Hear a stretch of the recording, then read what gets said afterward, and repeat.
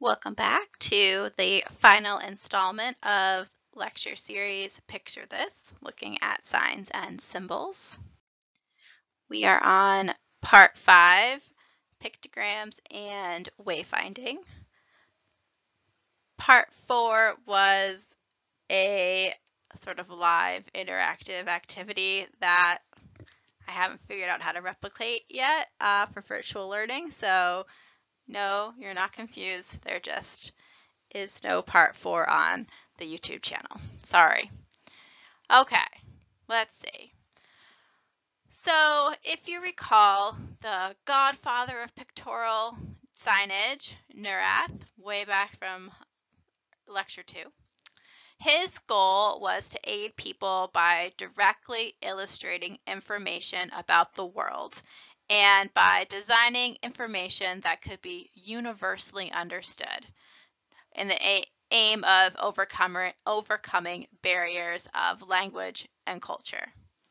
So today we're going to look at wayfinding systems and how to develop a language of way showing, of visually communicating to people. So this is sort of like bonus step 5. We're not really going to implement this in our project. However, I think it's kind of nice to just finish out the lectures on pictorial design and kind of give you some practical application for it. Okay. So wayfinding can be described as a spatial problem solving. It is knowing where you are in a building or in an environment and knowing where your desired location is, and then finally knowing how to get from where you are to where you want to go, right? Wayfinding. Where am I? Where do I want to go? How do I get there? Way showing relates to wayfinding as cooking relates to eating, right? Or writing relates to reading. What the designer does is not to solve the problem of finding the way, but the designer helps facilitate people's own problem solving. So the development of wayfinding systems is one aspect of environmental design. If you find this presentation particularly interesting, environmental design is a graphic design niche that you could explore further. So way showing is how designers facilitate people's own problem solvings. What we can do to help people figure out where they are, where they want to go, and how they can take themselves there. So wayfinding systems are a very important part of design. It's particularly important in complex building environments like urban centers, hospitals, educational campuses, healthcare systems, and transportation facilities, right? Airports, train stations. As architectural environments become more and more complicated, people need visual cues like maps and directions and symbols to help guide them to their destinations. In urban settings, wayfinding specialists develop signage and information systems for both pedestrians and motorists because they each have a unique challenge of navigating the streets and roadways. So these information systems help people develop a mental map of the terrain and simplify their routes to as much of an extent as possible. So this is an example of signs put up in New York City to help people understand where they are. So in New York City, there's subways which run underground, and obviously there's a lot of tourists in New York City, but even just regular people. When you pop out of the subway system back above ground, a lot of times you're disoriented. You've been weaving around underground, walking upstairs. You're not exactly sure when you pop out which way is north, which way is south. Where am I? I'm just on some street corner, and how do I get from where I am to where I want to go? So that is why this whole series of signs was developed and placed outside of key subway stops to help people, again, understand where they are and see a map to understand where maybe they're trying to go and how best to get there.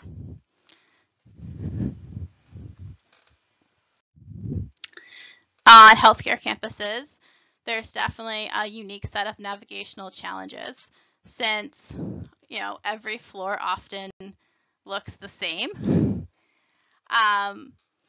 However, every floor is really different in what their function is. And oftentimes people visiting these healthcare campuses are under a lot of stress, right?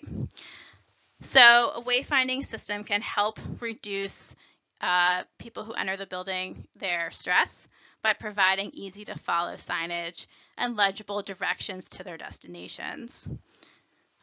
So in some settings, just relying on text-based messaging is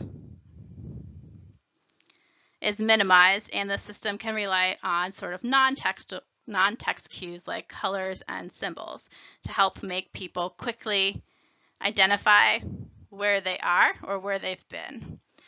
So in this example, you've probably seen this if you've ever gone into a children's hospital or like a nicer facility, where every floor is a different color. That way you're in a high pressure situation, you're stressed out, you're not really thinking. Maybe you're apt to remember that you were somewhere where it was green, or somewhere where there was a giant A, or somewhere with a big 2 on the floor. So there's a few different visual cues at play to help people so that maybe they'll remember at least one of those things.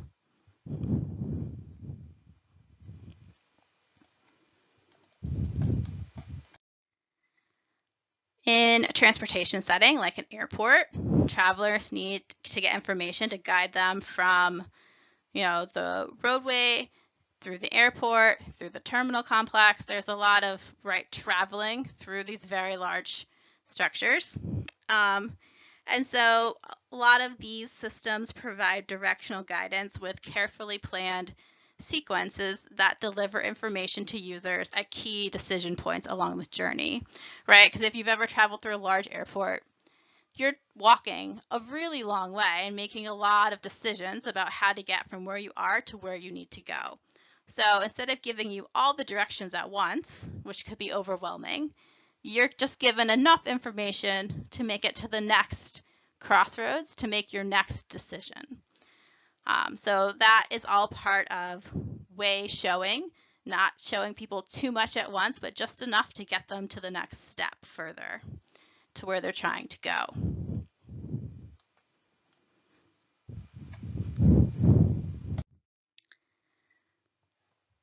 So a lot of really comprehensive wayfinding systems will often combine signage and maps and symbols and colors and other communications to increasingly integrated mobile applications and digital displays into their solutions. So again, you can see here, you've got a person holding a paper map and looking at, this is actually a digital display of a map. It's like an interactive map that was up in a very touristy area in, I want to say Copenhagen, but I can't quite remember the city. So people can look at their paper map and kind of interact with this screen map to figure out, oh, okay, this is where I am. This is where I'm trying to get, and now I can locate myself on my paper map so I can take the paper map with me, because the streets are very, as you see by the map, irregular and curvy, and a lot of times tourists have a really hard time navigating the space. So this was an attempt to help the tourists. All right, so we're going to go on to 5 general principles of way showing. Okay, so our first principle of way showing is create an identity at each location. So the principle is give every location a unique perceptual identity so that the navigator can associate their immediate surroundings with a location in the larger space. The visitor's ability to recover position and orientation is the core wayfinding principle. So again, you saw this example earlier, you're creating an identity at each location. So you get off the elevator, all of a sudden the floor and the ceiling are green, all the signage is green, there's a big A, there's a bunch of 2s on the floor. You go one more floor up, and the next picture above the green picture, all right, everything is now that like magenta color. There's a big 3 instead of an A. The walls on the floor are that red color. There's a B instead of an A. So you know you're in a different zone. Hopefully, then the person in the space can recall either what color or what letter or what number they saw to understand where they were in the space. So some design applications are distinctive color theme, textures, finishes, or lighting styles. Next, we have use landmarks to provide orientation cues. So landmarks as an orientation cue. If the navigator knows where a landmark is in relation to their position, they can say something about where they are. So a desirable property of a landmark for this use is visibility, the ability to be seen from a large surrounding areas, right? So if you are, think about how like if you've ever parked in like a very large parking lot, a lot of times there will be like flags on the light poles that'll tell you you're in Penguin, right? Or you're in Monkey. And so you can remember, oh, I'm by the Penguin flag. I'm just to the south and east of the Penguin flag. So you've now been able to orient yourself to this landmark of Penguin flag so that when you come back to the parking lot after being away for so many hours, you can recall, oh, I'm by the Penguin flag to the southeast. That's the point of landmarks. And some design applications would be monoliths, which is like this example from the Washington National Zoo. So like tall structures, basically. And signage totems are ideal for this purpose to create a visual point of reference, which visitors recognize as the information mechanism at a distance, right? So this would be, it's actually considered a totem because there's different symbols stacked on top of each other, versus a monolith would just be like if there was just one giant eagle statue. Okay, number 3, create well-structured paths. So the principle here is paths should possess a set of characteristics to be well-structured. A well-structured path maintains a navigator's orientation with respect to both the next landmark along the path and the distance to the eventual destination. I like this picture. This is of an office building, but they actually created like literally stripes on the floor, pathways to go navigate through the office. And the pathways, you can see like the orange one takes you into this conference room. So very literal translation of creating well-structured paths. So the design application here is that this can be as simple as telling the visitor how far it is to their destination so they can measure their progress as they get closer and confirm they're on the right path. Think about mile markers on the highway.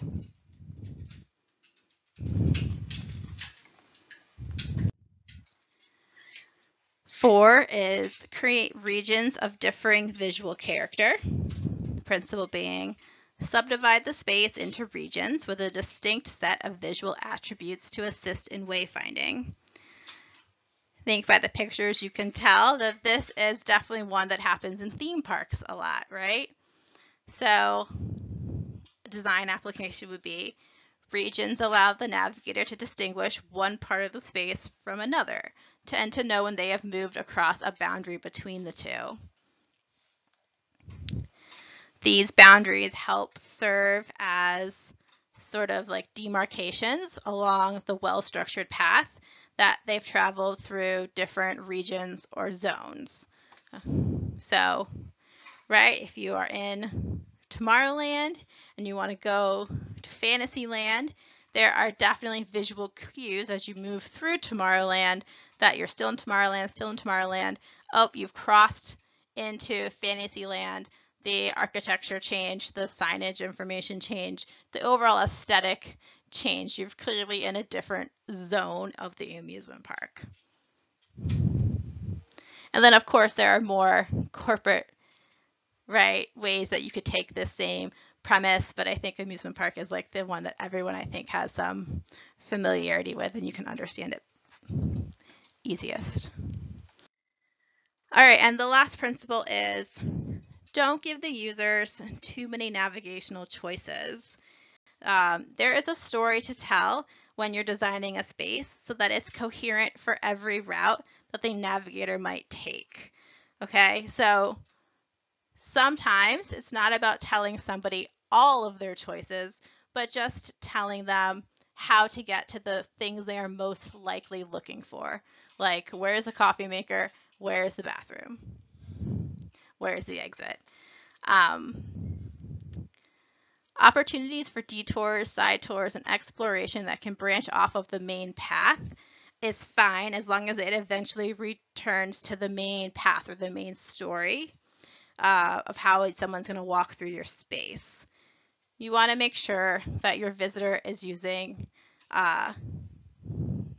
understanding where they are in position in the building or in space. And that how they understand how to get from like the lobby doors to the receptionist desk a few floors up, or versus how would they take a side tour, if you will, to things like the bathroom or the coffee maker.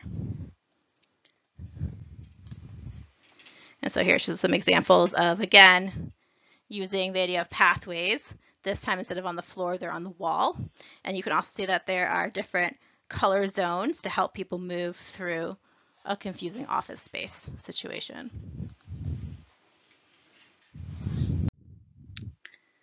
Okay, my last section is wayfinding design and graphic communication, and how it applies to us.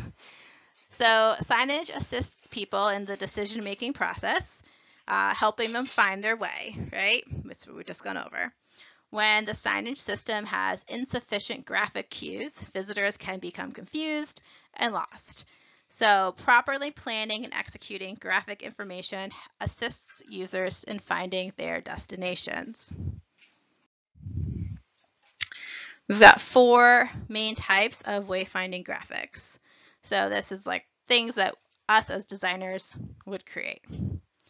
We can create graphics for for identification, for direction, for information, and for regulatory purposes.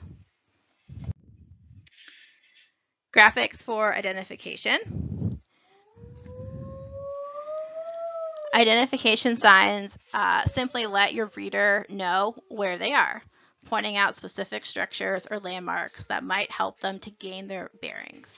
These signs aren't intended to offer directions, but they can contribute to recognition by reminding your visitors of maybe like your company name and your company logo, and that kind of stuff. Identification signs can identify maybe like a specific room, like a conference room or a break room, the bathroom. They could provide like "you are here" sort of designations on maps and entryways. They could identify exit signs or entry points into a building. And that's an example, again, of an informational sign, an identifying sign on a corner of a city street.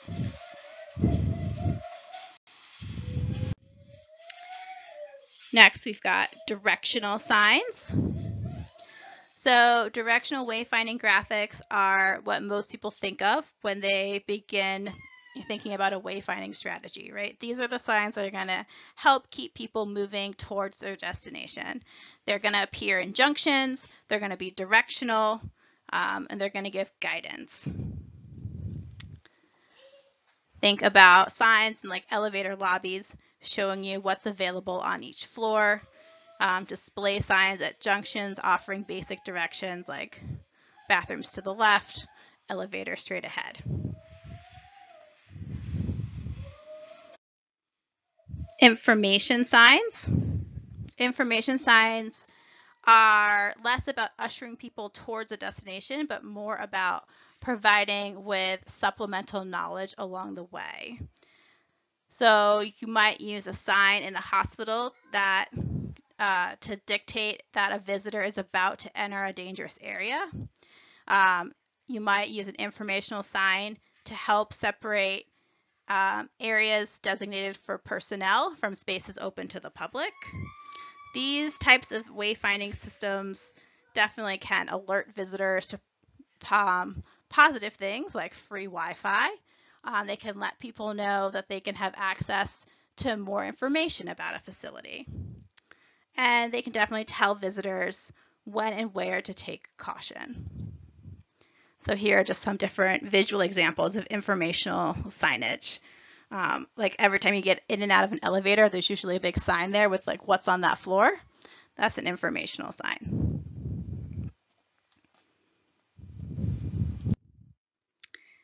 And the last type of wayfinding graphics are regulatory graphics. These are signage that informs visitors of requirements and regulations that are in place for certain areas, like no parking notices outside a building door, or things like no smoking signs, that sort of thing.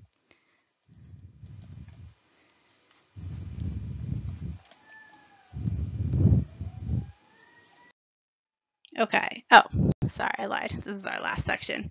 Design tips and how-tos. Okay. Let's get practical here. So here's a quote from Lance Wyman, the guy who did the original pictograms for the Washington National Zoo.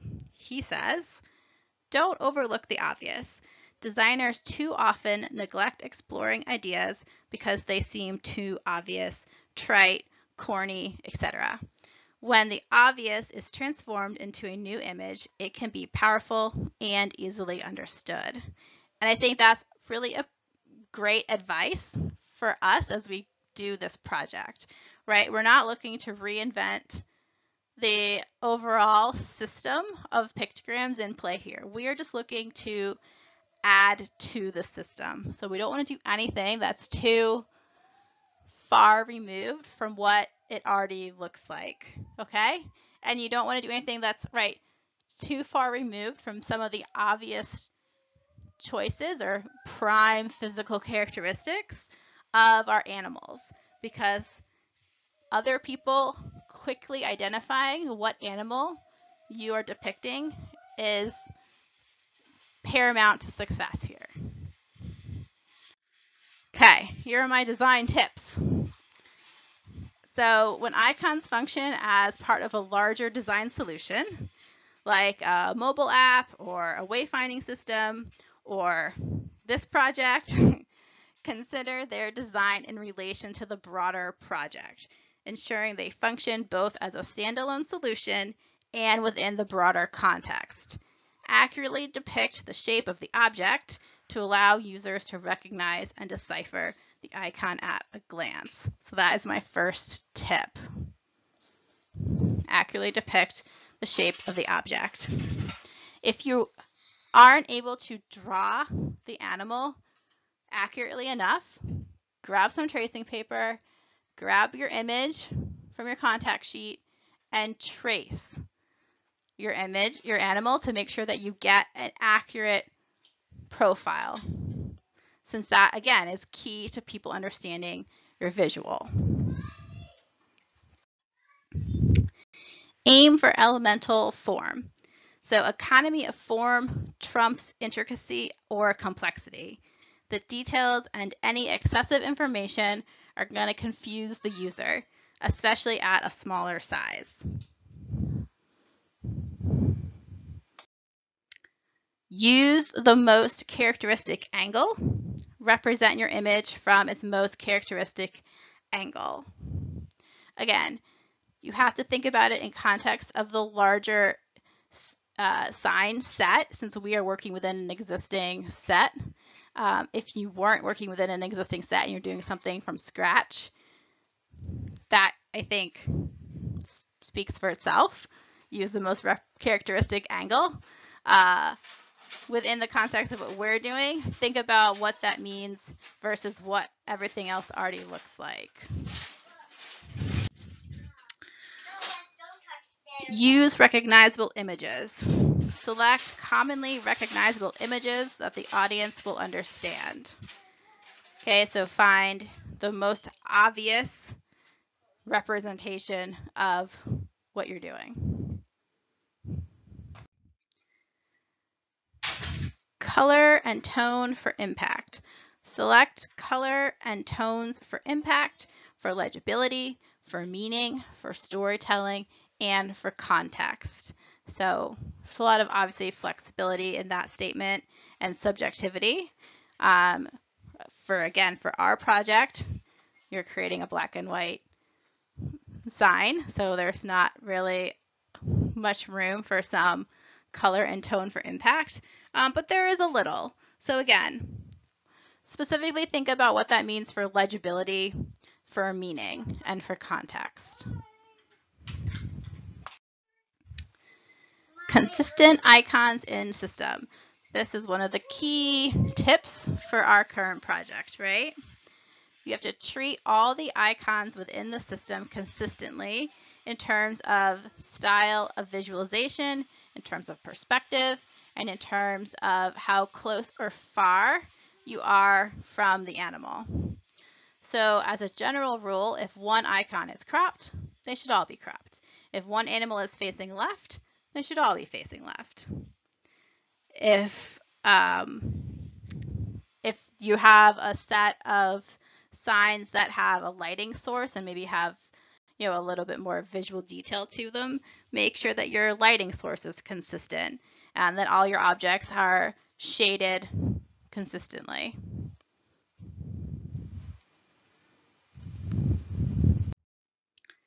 And my last design tip is work on black and white backgrounds, which this means that the icon itself should work well on both a white and a black background, aka it should work on either a light or a dark background.